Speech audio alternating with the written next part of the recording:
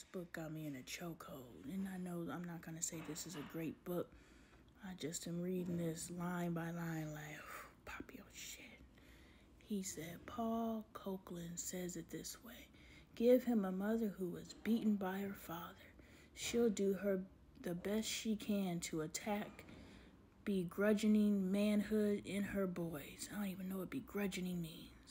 She'll look at powerful men with contempt and then use her verbal acumen to castrate young male souls. Thereby, she condemns the boy's manhood. When she criticizes his father, the boy will struggle with the belief that he's the fruit of a defective seed. Do y'all see? I remember this woman got so upset with me, and this is why y'all gotta chill out. She came into a public space and asked a question, but got mad at me for responding the way that I responded.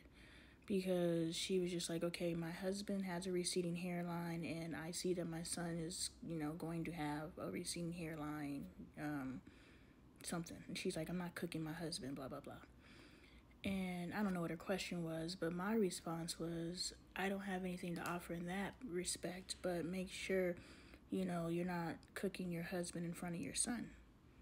And she's like, why would I even do that? And I was just like, I don't know what you would do, but you came into a public space, and what I know is that couples get on each other's head all the time. That's part of playful banter. But your son isn't going to necessarily internalize that playful banter. But if you're so defensive that no one can even enter the chat unless they enter the chat the way that you want them to, you will find yourself doing things that you don't even know you're doing, but you're too busy getting offended to be like, is there ever a time that I am teasing my husband about something that my son can internalize? I need to pay attention to that. That's all I was saying, but she's too busy getting offended. If she's like, if you're just going to be negative, you can go. I was just like, no, I was just trying to help you, but if you receive it as negativity, then good luck, kid. That's your mama. But, we just have to understand and take the responsibility of raising our sons way more seriously than we have in the past. It's an absolute joy to be a boy mom. It's an absolute joy to be a mother, period. But it's an absolute joy to raise these boys cognizantly aware of the fact that I am raising men. It's beautiful. You should try it. Yo, I wanted to ask, taking more seriously the task of raising boys is not babying them. It's literally growing husbands, growing fathers, growing community members, growing best friends, growing them to their highest fucking potential, and you cripple them by treating them like a fucking baby. We're not doing that. So when I say we need to take it more serious, you're like, boys are already favored. They're favored and they're crippled. They're creating want-nothing ass men. So what you're doing and what you think showering love and affection on your son is, that ain't it. That's crippling them. Make them as independent of you as possible. Teach them how to think and figure shit out for themselves, which means you have to learn how to think and figure shit out for yourself. Make sure you come down to one of my events, book one of my coaching sessions. I got you. But that's what I mean. Don't be playing. Stop playing with these babies' lives. Stop playing with yourself. Stop playing with your legacy. The book says that it is insulting to ask questions like, did you wash your hands? How long ago did you wash them? It says that would make me, it's so dark, want to respond with something along the lines of maybe or yesterday. Women get so wrapped up in running a household that they don't realize that their questions are questions you ask a kid, not a grown man. And I'm just like, why do I have to ask you questions unless you exhibit a history of behavior? Like I tell everybody in my house, I don't say something until I've observed you doing things multiple times. Anyway, y'all gotta stop being so damn sensitive. because you have deficits. You have fucking deficits. I have deficits, or she has deficits too, or they have deficits too. You both need to be okay with being redirected and corrected. One, because you are growing into each other, and we cannot grow into each other bringing in bad habits from previous relationships, bringing in bad habits from our origin family. We have to develop our own set of rules in this relationship. Please stop nagging in the respect. Soon as a man moves, you're on him. Clock his ass. Watch him. Does he have a pattern of behavior? So when he says, but I'm saying something because I've noticed a pattern of behavior. This may be the first time he doesn't wash his hands. And he may be, I'm about to hop in the shower. That's why you didn't hear the water run.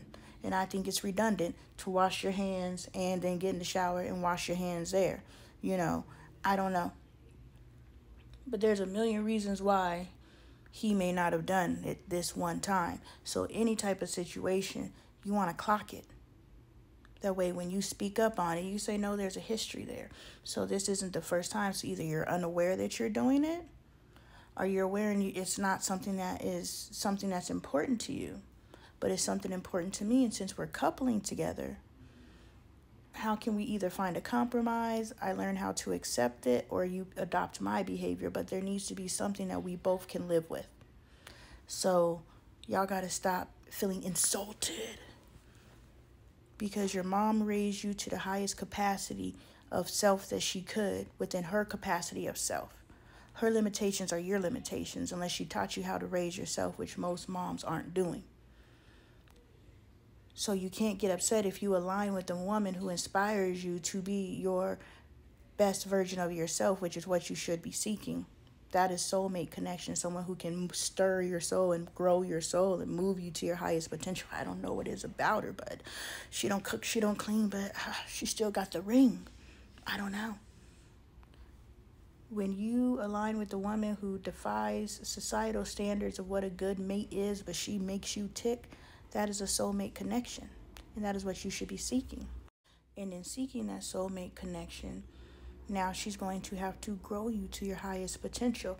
You grew yourself to your highest potential. Now you've aligned with someone who can take you to the next level together, but you have to allow and you have to stop getting insulted because she's pointing out areas. And in the beginning, it's going to be big stuff. It's going to be big stuff. But as you start clearing all those big things off the list, you're like, cake. What else you got? She's going to start drilling down to little petty things. You guys call it petty.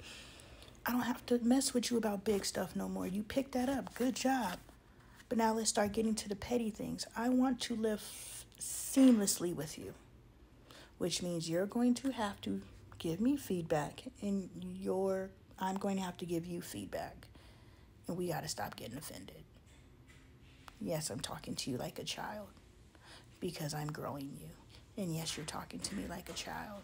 And I don't know why we think talking to somebody like a child is talking to them like this. No. Some people just take correction as talking to them like a child. But if you feel you got to talk like this to a man in order for them to get your point, or you got to talk to a woman like this in order for them to get your point, then you already hustling backwards. And you shouldn't be talking to a child like that anyway. It's unnecessary. Did that get results for you? Do you think it's getting results for your kids? These are the failures they put in place for us. We choose whether or not we're going to fall in the trap another day.